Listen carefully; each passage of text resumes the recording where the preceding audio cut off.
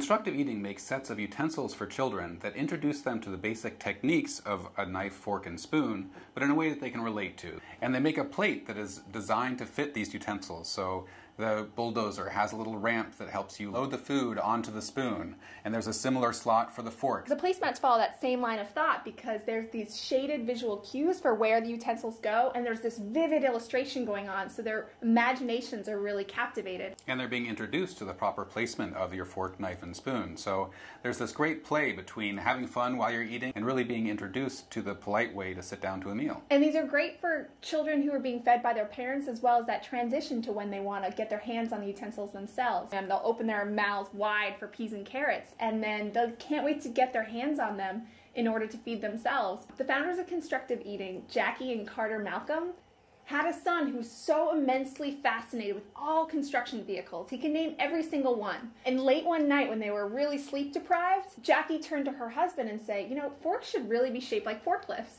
And as the conversation went on, as they're trying to get back to sleep, they thought of more utensils and how they could lend themselves so well to other construction vehicles. Since then, they've gotten a lot of kids to eat their vegetables and food because they're engaged. The entire collection from Constructive Eating walks this line between encouraging kids to play and have fun while they're eating and really introducing them to the formal attributes of sitting down to a meal. So you learn how to use the utensils and you learn where they're placed on the placemat. So there is this instructive experience that both parents and children actually enjoy.